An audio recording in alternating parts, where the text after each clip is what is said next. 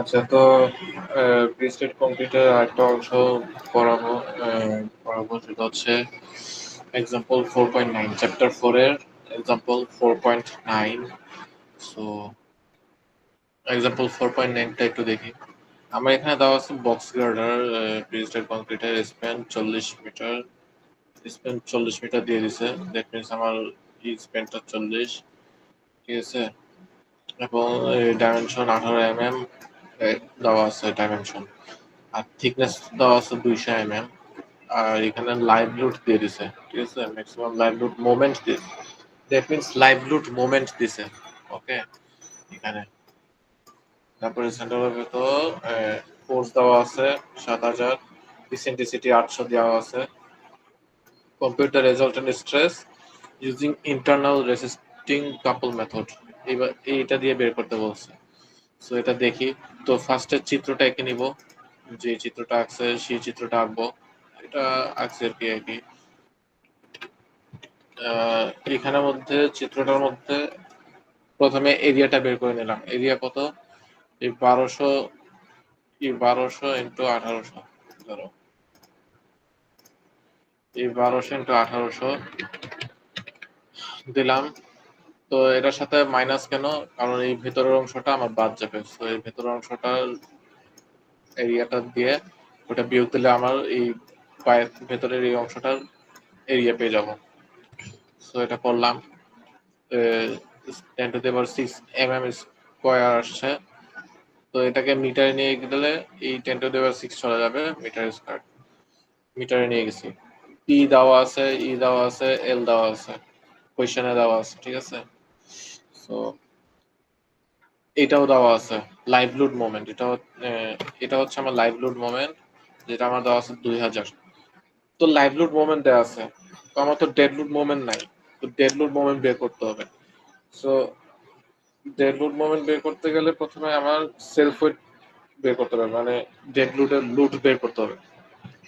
So self weight of beam equal to area into unit weight of concrete.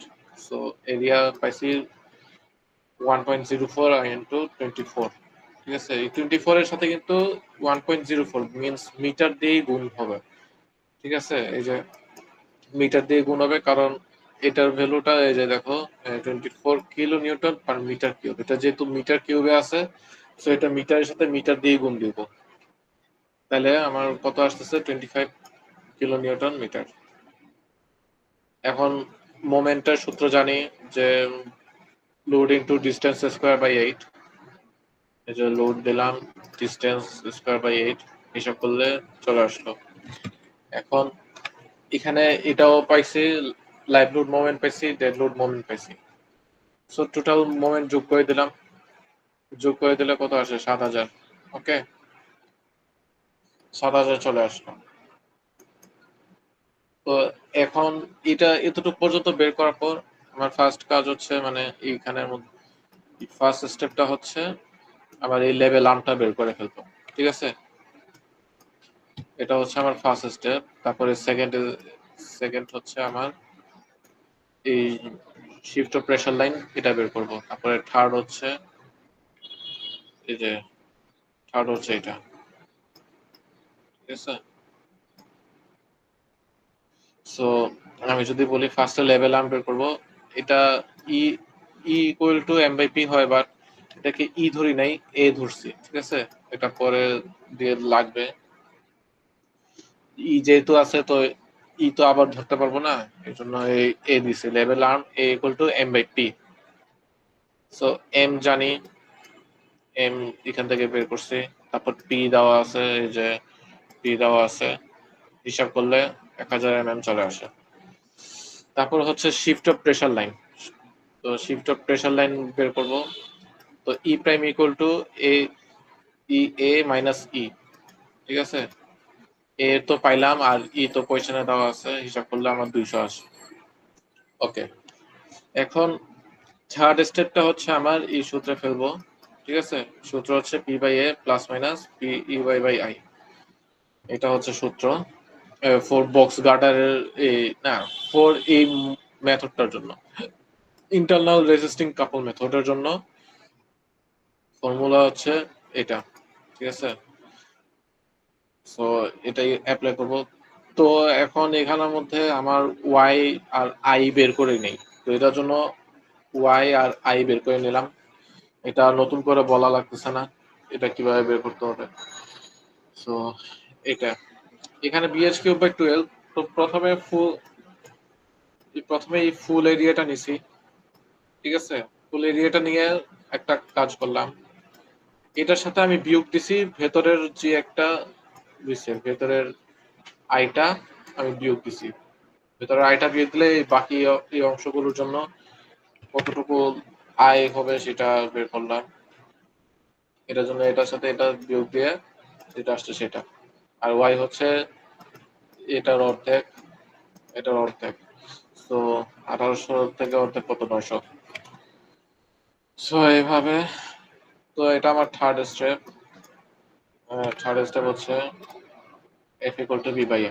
তো super, একটা জিনিস মনে রাখবে, সুপার যদি বলে তাহলে আমার এটা প্লাস হবে, আর ইন্টেরিয়র হলে মাইনাস হবে। সুপ মানে প্লাস, সুপারিয়র মানে প্লাস, আর ইন্ট মানে মাইনাস।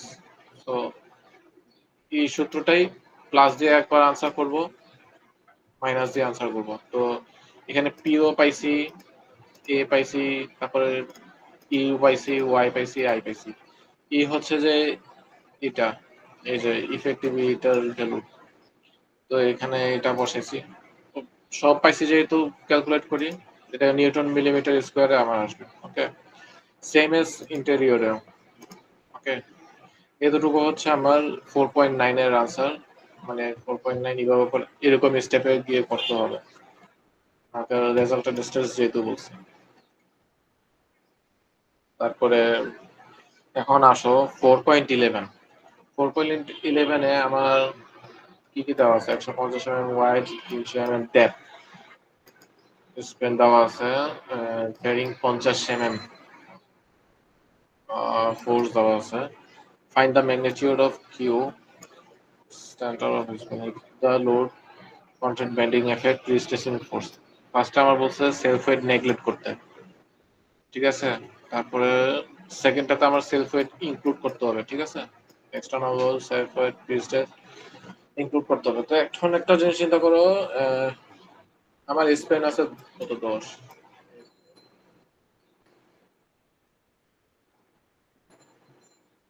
এটা ধরলাম আমি একটা বিম, এটা এটা ধরে আমার এটা ধরলাম হচ্ছে যে আমার এখানে বলছে সাপোর্টের সময় 0, এই যে 0 এসেন্ট্রিসিটি এট সাপোর্টের দিকে 0। এই যে ফোর্সটা, এই যে লোডটা, এটা এখানের মধ্যে পড়তেছে। তো এখানে যেহেতু পড়তেছে, তো চিন্তা করলে কিভাবে করে প্রেসার লাইনটা এইভাবে করে ডাউন হয়ে পড়তেছে, ঠিক আছে।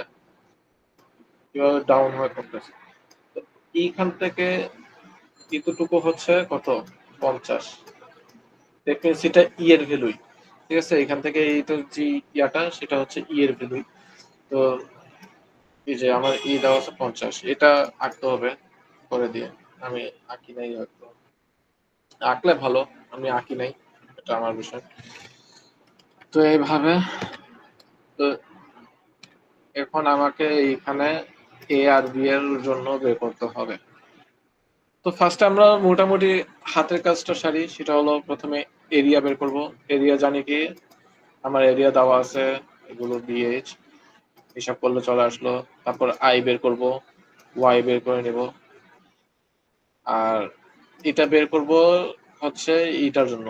এখানে তো আমার সেলফ ওয়েট লাগবে, ঠিক আছে। তো এটা আগে ভাগে বের করে রাখছি। সো এটা চাইলে পরে বের করতে পারবো, সমস্যা নাই। তারপর পি দেওয়া আছে, দেওয়া আছে, এল দেওয়া আছে।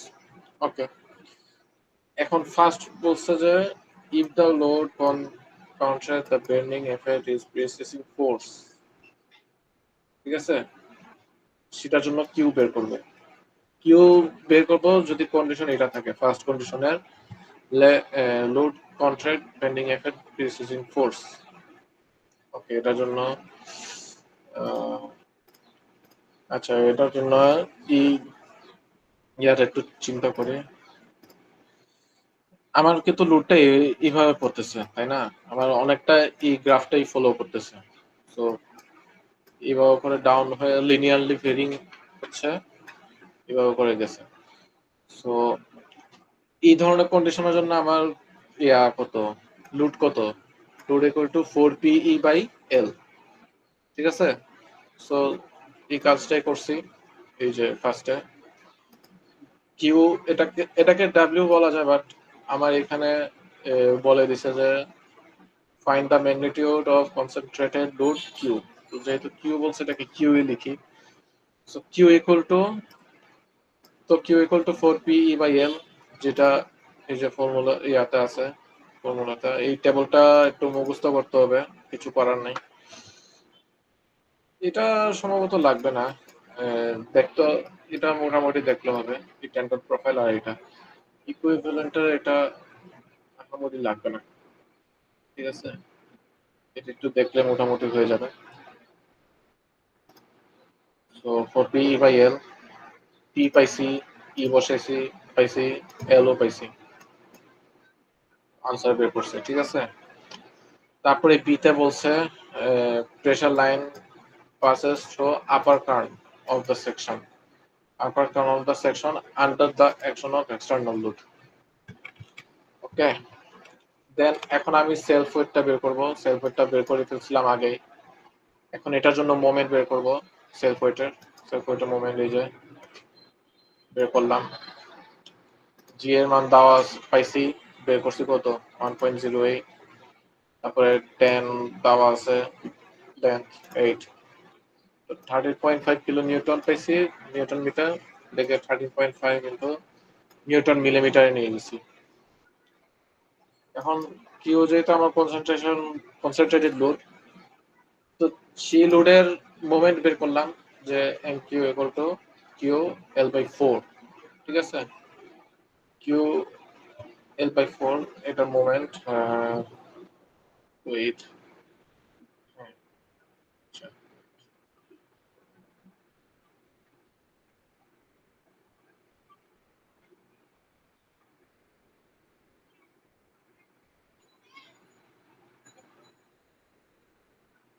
এটা যেহেতু আপার কার্ন অফ দ্য সেকশন বলছে, আপার Karn of the section, so এই জন্য কিউ এম এর ভ্যালু হচ্ছে Q L by 4। Okay, so Q ma'am তো জানি না, রাখলাম। এল এম মান 10, 10 পাইছি, 4 তো এটাকে হিসাব করলে 2.5। এটা মূলত আমার কিলো নিউটন মিটারে আছে। ঠিক আছে, কিলো নিউটন মিটারে আছে। তো এটাকে নিউটন মিলিমিটারে নিয়ে গেলাম। এখন এখানে একটা জিনিস দেখো,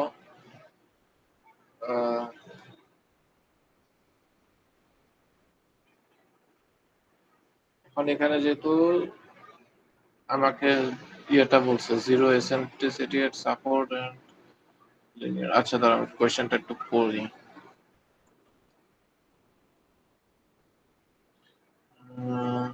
আচ্ছা, প্রেসার লাইন বের করতে বলছে, পাসেস থ্রু সেলফ ওয়েট প্রিস্ট্রেস। এখন প্রিস্ট্রেসটা বের করব। ঠিক আছে, সো প্রিস্ট্রেসটা বটমের জন্য বের করি। এই যে stress at bottom fibre equal to 0 ধরলাম। ঠিক আছে, 0 ধরলাম, তাহলে আমি এখান থেকে কিউ ভ্যালুটা পাবো। ধরলাম যে আমার বটম ফাইবারের স্ট্রেস 0, তো বটম ইকুয়াল টু 0। এরা সূত্র জানি, সূত্র বসাইছি। আর এখানে আমার মোমেন্ট দুইটা আছে।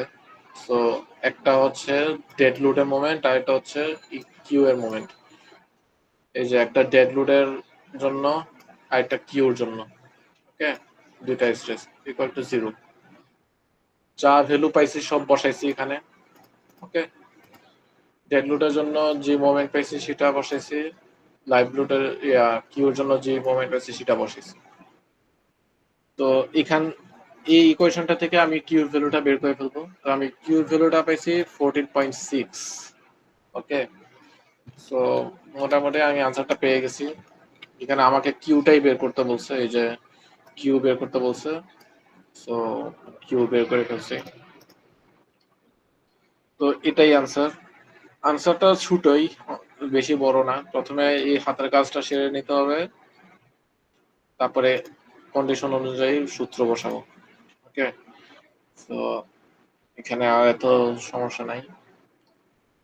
এখন আসো 4.12, রেক্টাঙ্গুলার কংক্রিট বিম 300 mm 800 mm দেওয়া আছে, দুইটা কনসেন্ট্রেটেড লোড দেওয়া আছে 20 কিলো নিউটন করে, each of third point Spain is 9। That means আমি একটা যদি চিন্তা করি, এটা বিম, এখানে পয়েন্ট, এখানে, তো এটা যদি একটু যদি দেখো তাহলে আমার জিনিসটা কেমনে পড়তেছে। প্রথমে এইভাবে ডাউন হচ্ছে, তারপরে এইভাবে হচ্ছে, এইভাবে।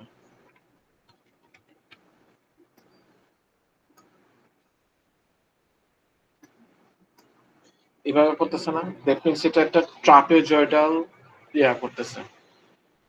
ওকে, সো এখানে বলছে suggest that the suitable cable profile if eccentricity of cable profile is 100 for the middle third portion of the beam, calculate prestressing force required balancing এখন prestressing force বের করতে বলছে, required concentrated load, এখানে self wait বাদ দিতে বলছে। ওকে, যেহেতু self wait বাদ দিতে বলছে তাহলে সেলফ ওয়েট ধরবো না। তো প্রথমে আমরা হাতের কাজটা সেরে ফেললাম। নর্মালি এটা সবগুলোর জন্যই কাজটা করতে হবে, তো যা যা আছে সব লিখছি এখানে। এখন ফার্স্ট কন্ডিশনটা তো বলছে কি, সুইটেবল ক্যাপল প্রোফাইল বের করতে। তো আমরা এটা দেখে বুঝতে পারতেছি যে এটা আমার ট্রাপেজয়েডাল আকারে যাবে। ওকে, সো ট্রাপেজয়েডাল যেন যাবে, তো দেখো জিনিসটা এইভাবে হচ্ছে, ঠিক আছে, ট্রাপেজয়েড। সো এই ট্রাপেজয়েডাল লোড কি, load equal to পিই by A L. Okay, so এই যে পিই বাই এ এল লিখলাম, এটা ডাব্লিউ জায়গায় কিউ লিখবো, কারণ এখানে আমাকে এখানে কিউই দিয়ে করতেছে, একই কথা। লোড ইকুয়াল টু পিই বাই এল, তো এখানে Q equal to পিই by L. কিউর value জানি, এই যে 20 কিলো নিউটন, 20 বসাইছি, পি জানি না, বসাইছি। ই এর ভ্যালু 100, এখানে এই যে 100 বলে দেওয়া আছে। ওকে, সো 100 দেওয়া আছে, 100 দিলাম। আর এ হচ্ছে, একটা জিনিস চিন্তা করে, আমার এই টোটাল লেন্থ হচ্ছে 9, তো এই দুইখানে যদি লোডটা পড়ে, এটা 1/3 অংশ ফিল আপ করে না, that means 1/3 of L, 1/3 of L, 1/3 of এল। আর এটা যদি টোটাল এল হয়, এটা যদি টোটাল এল হয়, তাহলে এখান থেকে এখানের অংশ কি 1/3 অফ এল না, তো এটাই করছে 1/3 অফ এল। এ হচ্ছে ওই যে 1/3 অফ ই এল। ওকে, এল, এই যে দেখো এল দেওয়া আছে কত, M M, 9 into 10 to the power 9, 10 to the পাওয়ার 3, এই যে 9 ইন্টু 10 টু দি পাওয়ার 3। পার্থক্য এখানে, এটা ই যেহেতু এম এম এ করছি, সো এটাও এম এম ই রাখলাম। তো হিসাব করলে পি এর ভ্যালু আমার আসে 600। ঠিক আছে, দ্যাট মিনস আমি লুটটা পেয়ে গেছি সুইটেবল কেবলের, এই যে এই পি এর ভ্যালুটা পেয়ে গেছি। ওকে, কত হবে এটা আমার হয়ে গেল। এখন এখন আসো বি, বি কন্ডিশনটাতে বলছে কি, সেম কেবল প্রোফাইলে ইফেক্টিভ ফোর্স বের করতে বলছে if resulted stress due to self wait impressive force precision force is 0 at bottom fibre. আচ্ছা, এই কাজটা করি। তো এখানে, আচ্ছা,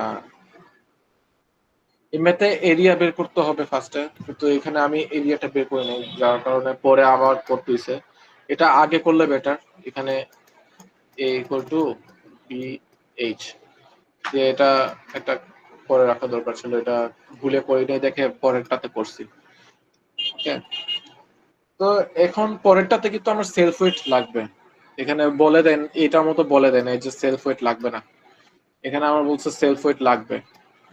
সো যেহেতু লাগবে এটার জন্য সেলফ ওয়েট বের করলাম, সূত্র জানি, এরিয়া পাইলাম, আর গামা সি তো জানি, এখান থেকে এটা বের করলাম, লুট বের করলাম সেলফ ওয়েটার, মানে ডেড লুট বের করছি, ডেড লুটের মোমেন্ট বের করব, সেম সূত্র একই, লুট পাইছি, ডিস্টেন্স পাইছি, এই জিনিসটা বের করছি।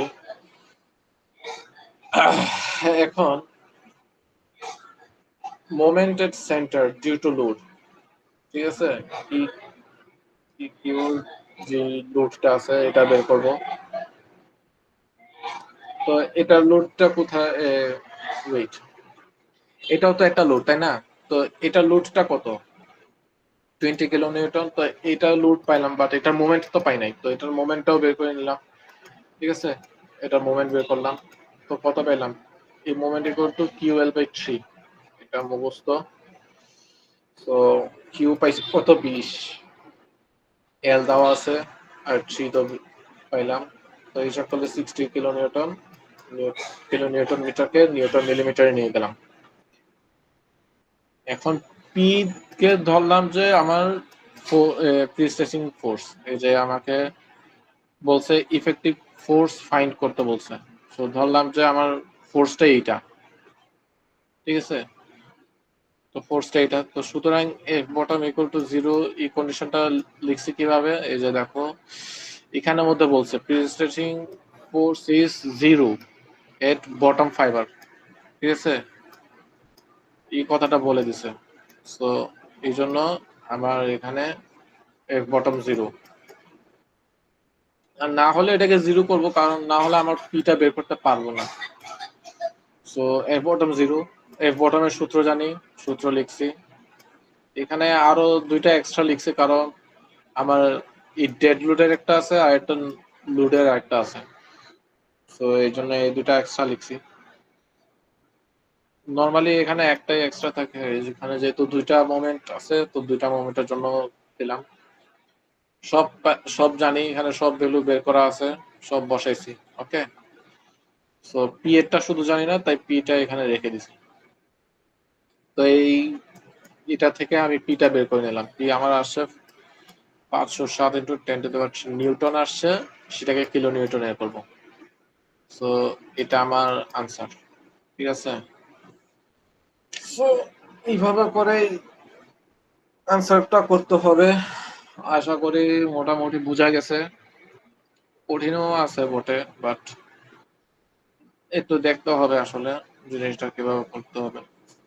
সো আশা করি মোটামুটি বুঝছো, এটা আরো প্র্যাকটিস করতে হবে, প্র্যাকটিসের উপর মধ্য দিয়ে যেতে হবে, নাহলে অথবা বুঝতে অনেক সমস্যা হবে। তো আজকে এতটুকুই।